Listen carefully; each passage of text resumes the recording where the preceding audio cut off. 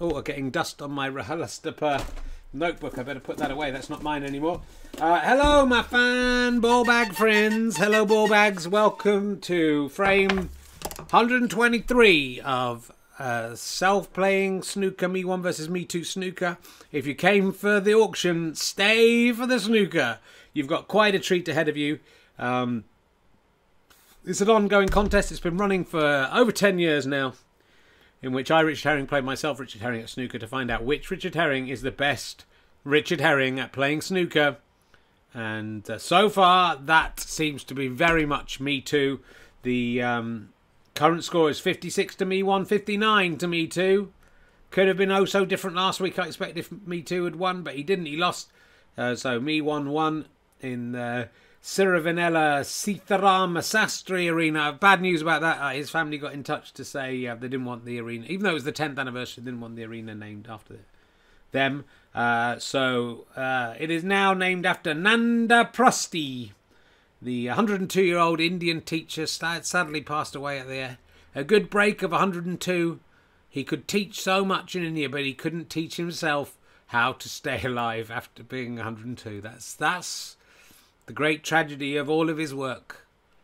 Or her work, I should say. I don't know. Their work. That's what you have to say these days, isn't it? Thanks to political correctness gone mad. Yeah, so here we are. Nanda Prusty. The Nanda Prusty. And I'm sure they're the Nanda Prusties. We'll continue their teachings here. Yeah, Nanda Prusty's gone, I'm afraid. Hampton 123. One day you too will die, Hampton 123. I hope on a Tuesday, so we can name the arena after you. And I hope I outlive you. That is my plan. We'll just crack on because actually, you know, my wife's out and the kids are asleep. My son's been sick today. So there is a chance that, you know, he could call me down to clear up some vomit. This morning, my morning was spent up clearing dog diarrhea followed by child vomit. So, you know, what's the third one in that triumvirate going to be? These things happen in three, so I wonder which effluent is going to spill next. 102 is a very good break. Not the maximum break. Maximum 147, of course. That's what we should all be aiming for. 56, 59. Let's speak to Me1. He's just sitting down. I can see him just sitting down now. He sat down now. And how do you feel about last week's win? Richard, it's very important to me to have won the 10th anniversary frame. I lost the first frame. I've won 56 of the frames since then. And one of them was the 10th anniversary frame 122. So feeling pretty good. Do you remember much about the match? I don't. It's interesting. Does it usually have this little fade between? Yeah, I don't know. I think this might be a new thing that's added in it. This little. Ooh. It's quite nice, isn't it? I don't know if it's deliberate or not. I don't know. Chris Evans is a tricky man. He has many different facets to him, Me1. Do you remember much about last week's frame? I don't remember anything about it at all, Richard. Did it happen? Well, if it's up there as a podcast, it happened. That's my belief. My belief too. Thank you very much. I'm just trying to see. Yeah, no, I like it. It gives a little bit of time. It seems very realistic, doesn't it? I mean, if you're listening to the audio version of this, there's the crossover between the. I mean, this is, you know, I said next week was going to be exciting with the changes, but nothing could be more exciting than this. Oh, it's gone back to normal. I think it was just a mistake. I think it was just a lag, wasn't it? Yeah, completely back to normal now. Yeah, no, okay. That's why you have to watch it live. You have to watch it live. Next week we are planning on some exciting developments. Whether they will have come off is another question, but you can expect to see some changes here at the Nanda Prusty Arena. Do you think you can win today's frame, Me1? That is very much what I'm going to attempt to do. I'll win this, then it'll be 57, 59, and that is nowhere near as bad, is it? It's true. If you win today, then you are right back in this. I thought you were like when you were 4 frames down. I thought, oh, it's over. But 3 frames, it looks like it's impossible. But if it was 2 frames, that's the way I'm thinking. Well, I'm glad you're thinking that too. That's Me1 there, one of the contenders. Very polite today and charming young man. Before you go, Me1, do you think the Conservatives should have had the Christmas party last year? Well, look, Rich, the Conservative Party, our Prime Minister and all the ministers and all the people that work at Downing Street work very hard. And they spent a whole year looking after us, making sure we were all fine. And if they can't just have a little, let their hair down at the end of that, then, you know, what's the point in all their hard work and looking after us for the rest of the year? So I think let's give them the respect they deserve, and let's leave. Just leave. We don't have to talk about it. Let's leave it. You know, none of us have worked as hard as they have. None of us have taken the risks they've taken, and lived with the responsibility of guiding us through this awful time as well as they have. So I just like to, you know, a lot of people are knocking them. I'd just like to say, good luck to them. I've got a house. I've got a wife and 2 kids, and God bless Boris Johnson. That's what I say. Well, I don't know if all your fans will love that, Me1. You did seem sort of more reasonable. Normal man you were. What could be more normal than being a Tory, Richard? That is true, I suppose. They do keep winning, so that is normal. Me2, I don't think we'll be as happy with Boris Johnson. I won't ask him. It was unpleasant, wasn't it, to find out. We should just talk about snooker. He's just sitting down now. Me2, how are you feeling about the loss? Richard, I'm disappointed, of course. I'm disgusted with myself. I've heard a couple of my young fans in hospital died, either during or just after that frame. I hold myself partly responsible. And I have to win for those kids. Me1, maybe he's doing it for his own genetic children. Maybe that makes him better than me. I don't know. I think the fact that I'm, you know, obviously not looking after the kids or doing anything to provide for their welfare, but I'm playing snooker in order to keep them stay alive, and they're not genetically related to me, I think that makes me probably, you know, I did put myself around a little bit. I think that makes me the greatest human being that's ever lived, but that's not for me to say.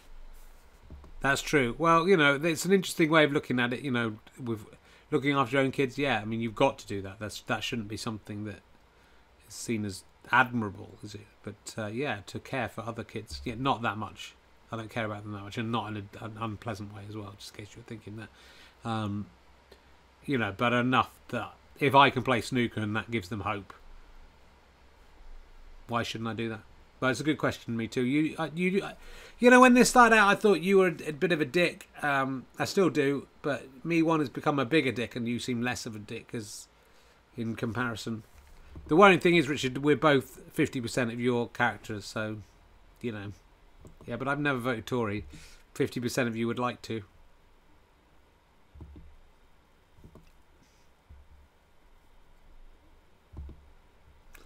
Okay, maybe. Shall we just get on with the snooker, see what happens? Have we forgotten anything?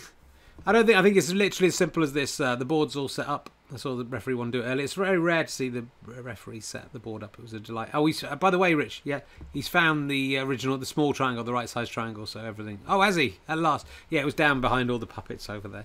Oh, good. When he was tidying up the room, he found it. Good. Well, I'm glad it got found. Has he found my AirPod Pros? No. Has he found the pen for one of my little devices that I've made notes on? No, he didn't find that. Wish I looked after my stuff better. Me too. Let's head over to Commentator 1, Commentator 2 in the Nanda Prusty Arena. No need to check that name. That's a name we all know, we all love. If you're watching from India, sorry for your loss, guys. I'm sure it's very popular in India, this show, and nice to. Has the views gone down after the auction? So insulting. Over to Commentator 1, Commentator 2. Let's see if it's working in the old Nanda Prusty Arena. Hello, Richard. Here we are, Nanda Prusty Arena. There was a scorecard there for a second. It's gone. Me1 is breaking the hockey today, I believe. Hope you can hear me. There it is. Normal Man versus the very strong Breeze. 56-59 out of infinity frames. The Nanda Prusty Arena. Let the festivities commence. Me1. Renown going in off. Will it happen? No. Oh, nearly popped. It's nearly the most exciting starts with Me2. Oh, what a shot. Just doesn't quite get the position on the black he was after, but what a shot. And oh, Me2 has begun as he means to carry on. This could be the maximum. This could be the maximum, Commentator 2. Oh, no, name's the red. But it's 8-0 to Me2. Stall out. His stall said, I'm going to win. Me1. Miss when I try and hit the balls in. Me2. Oh, that was poor. Me1. Me1 at the hockey. Gives it a crack. Oh, nearly got a rebound into the centre pocket. I'm sure that's what he was aiming for. Otherwise, that would have been a ridiculous shot. Me2. He needs one of those long sticks, really. Oh, he hasn't potted the red and he hit the brown. And the referee once saw it with his snooker stick. Gaggly dink. Me1 4, Me2 8, and his half of his lead is gone. Me1 cannot really miss that. Red tries to get up on the black. Valiant attempt, but it doesn't make it. He's going for the pink instead. Oh, oof, nearly goes in off, but doesn't. And now we've got a match on our hands. 5-8. Me2. Looked like it was all over, didn't it? And that was terrible. That was a terrible shot. But he's Me1. Yes, uses a plant there to pop the red. Can he get the second highest break of the night? He's on the second highest break. Can he make it the equal highest with the red? He's potted the pink, if you're listening, in audio only. He's got a break of 7. Can he make it a break of 8? Got to be a good chance of getting one of those at the top end. He's done it. Oh, and look at that. He's almost on the black. Oh, but what a shame the red's got in the way. I think that's the end of this break. He does want to get the points. He's going for the green. This is crazy. Actually overcut it. So a break of 8 for Me1. Leaps into the lead. Calculating. Me1 13. Me2 8. And if you thought Me2 had this in the bag, think again. But Me2. Oh, should have really gotten the green there, but he's potted the red. Going for the brown. Centre pocket. Oh, it danced around the pocket. Just went around the whole thing, but didn't drop in. Unlucky for Me2 because he was perfectly on the next red, which of course now Me1 is. Me1 pots that red. He's coming down for maybe for the pink. Overhits it. Is he going to go in off? Not quite. Me1. Oh, if he can win today, we suddenly have a tournament on our hands. If Me2 takes it, surely Me1 can't come back again from. But Me2, he's potted a red. Going for a long blue. Oh, didn't do too badly. Nearly gets a knock in. Oh, nearly knocks in there. Me1. Me1, 3 reds left on the table. I don't need to tell you that. Even if you're listening in audio, you know that. Me1, he's fucked up there. Fucked up royally badly. Me2. He pots the red with a plant. He's coming down. Is he going to go for the brown? I think that's probably the safest option. This time it dances around the pocket but drops.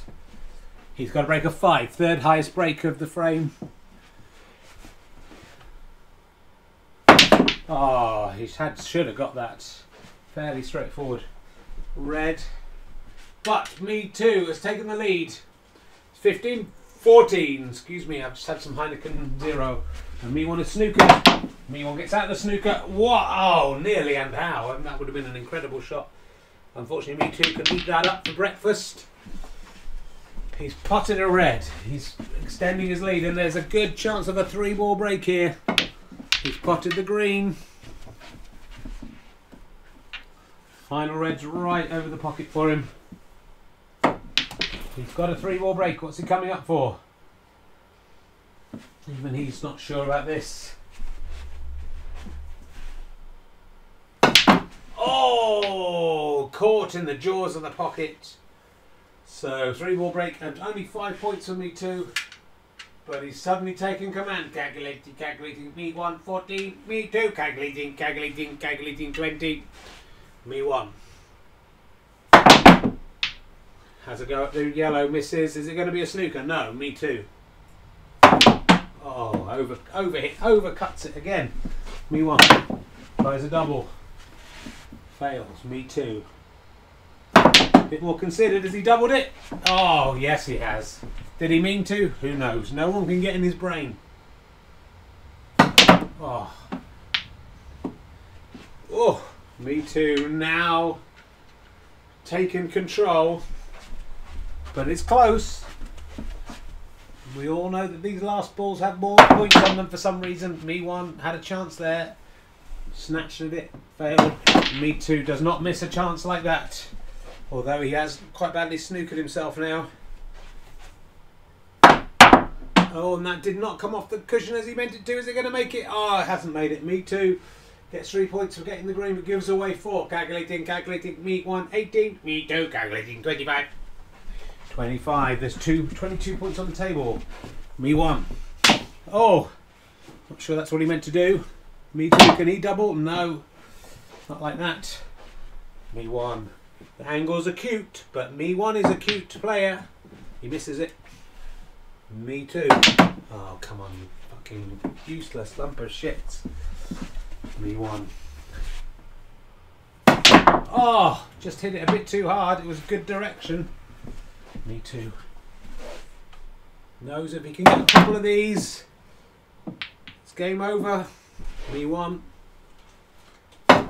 Oh, that was a shot. That was crisp. That was clean.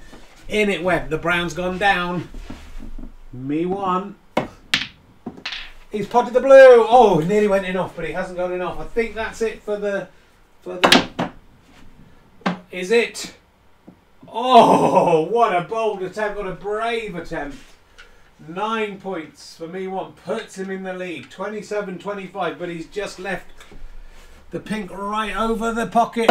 And Me2 doesn't miss shots like that. And he's got it right up the table. This could be the highest break of the night to end on. Should be. Me2. Well, will he come to regret that? The easiest shot you've probably seen him make all night. You could tell the minute the ball left his, the cue left his fingers, he was going to miss. Me1 tries to double it. You have to admire the bravery of Me1. Me2. Oh, he makes up for the previous mistake with a sublime black. I think that puts him on 38. Me1 on 27. According to my mathematics, that is a victory for Me2. 27-38. What a low scoring frame.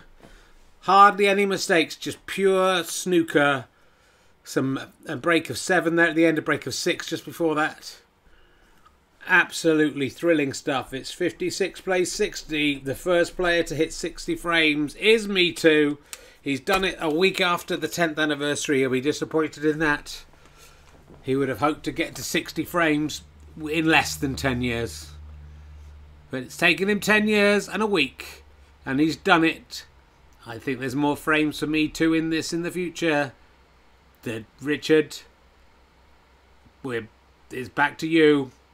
56-60, the score today. 27-38. Commentator 2 didn't really join in. Again, I apologise for that.